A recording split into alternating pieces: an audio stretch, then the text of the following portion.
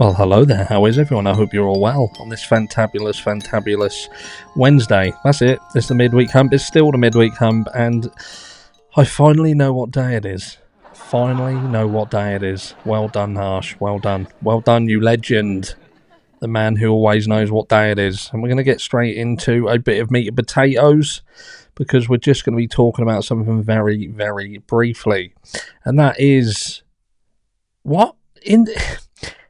with respect of alibis, I'm finding it as we kind of now move into another period of the Idaho 4 trial, or pre-trial battle, if you like.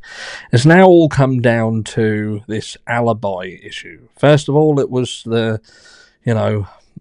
surveys and whether they were going against whatever rules that Bill Thompson can make up. And now it's about saying that the alibi that Bryan Kohberger has come forward with is not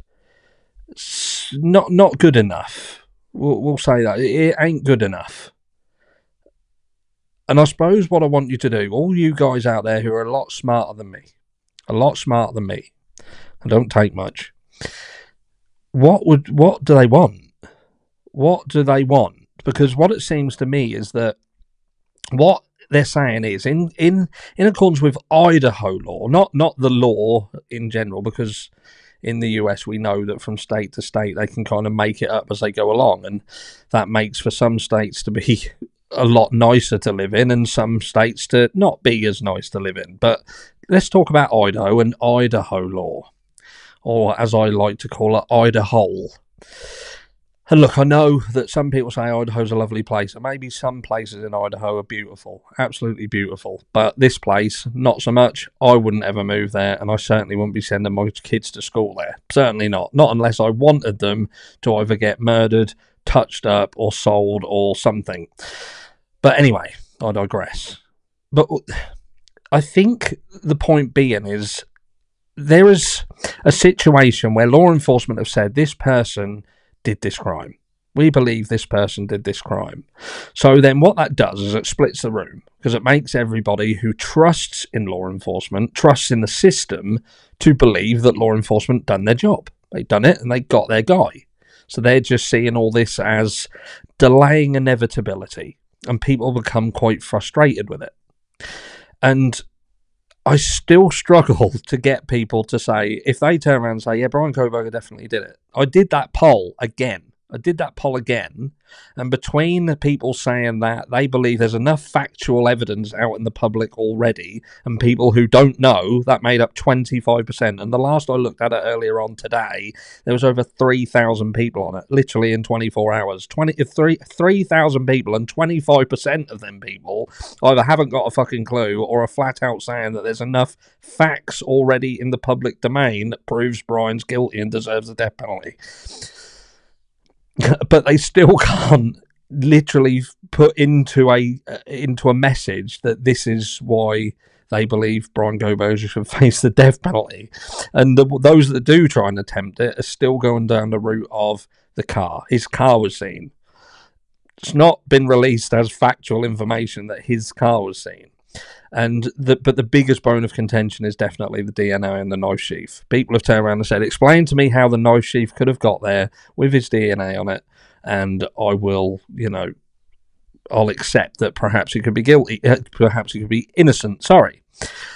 And it is easy to explain that DNA away. It's easy to explain by just simply saying the fucking thing was either placed there, planted there, whether it be by law enforcement or someone else put it there, or they fabricated the DNA results. They done it that way. Again, it was planted, but do you know what I mean? It could have happened. And to turn around and say there's absolutely no way that could have happened is naivety. Naivety at its best. I'm not saying that definitely did happen, but what I'm saying is you can't 100% say that it definitely didn't. And the things that we're seeing with respect of Bill Thompson freaking out whenever something comes forward that seems to touch on an alibi. This alibi he seems scared of that entire principle. He seems scared of it. And they're now trying to block Ray coming forward and being able to extrapolate on what Ann Taylor has started talking about. They're trying to close the stable door before the horse bolts, so to speak. But what I suppose the question is what would make Bryan Kohberger's alibi any different than the likes of Dylan Mortensen and Bethany Funk, for instance? Because if law enforcement hadn't have found Bryan Kohberger, if there wasn't a Bryan Kohberger for everybody to focus on, who do you think people would be focusing on now?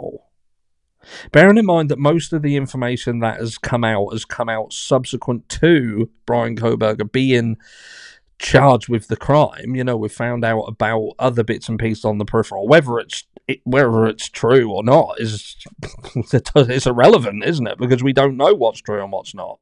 Who are we to genuinely say what's true and what isn't true? But there are a lot of things that are floating around on the peripheral of this crime.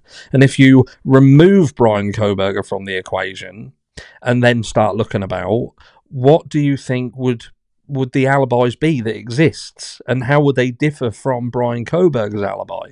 There's a fine line between an alibi and simply a lie.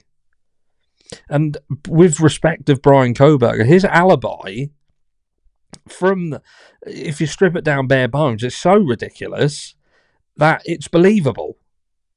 Because on one hand, people are saying that he planned this for months, planned it, he stalked them. That's what, even though the state have turned around and said that he weren't stalking them, people still think that it was a play on words, and Bill Thompson didn't mean that he flat out weren't stalking them. And you could argue that there must have been, if Bryan Kohberger was the person who did it, you must admit that there must have been some element of stalking. There just isn't any proof of it. Not yet. But I suppose what I'm getting at, again, if you remove Bryan Kohberger from the equation and you factor in... How could he have planned all this and had such a shit alibi? Surely, at the very least, he'd have had some alibi set up in place. Something, somewhere. Wouldn't he have just left his phone at home playing on a film? But anyway, I digress. But I ask you again, if Bryan Kohberger was not found, if he wasn't the person who the finger got pointed at, what alibi would Bethany Funk, Dylan Mortensen have had? Would it just have simply been enough because they were together to corroborate each other's story? She didn't do it, she was with me. And she didn't do it because she was with me. Do you see what I mean? The fact that Moscow, Idaho and Bill Thompson are saying that his alibi doesn't reach the specificity that it needs to in order to be acceptable, I find ludicrous. And I also feel that they knew this all along.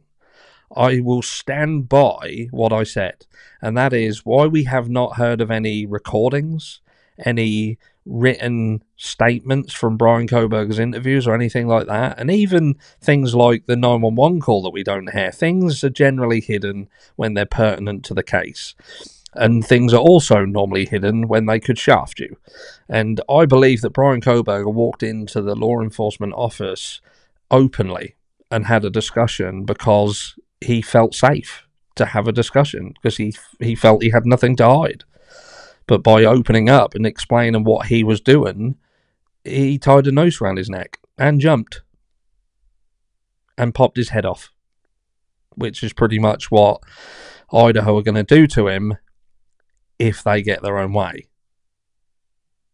But I want you to tell me down below, like I say, you guys who are smarter than me. Again, you can't have your cake and eat it. You either believe wholeheartedly that Bryan Kohberger did it. Absolutely. It's been proven. You don't need anything else. You know he did it. Which not anybody who is sane in the head can honestly say that Bryan Kohberger has been proven to have done this crime beyond a reasonable doubt. Now, it could happen, but it hasn't so far. So with that in mind, I just want you to think of alibi. So in terms of an alibi, what would others around this case have as alibis? Be interesting to to know your thoughts.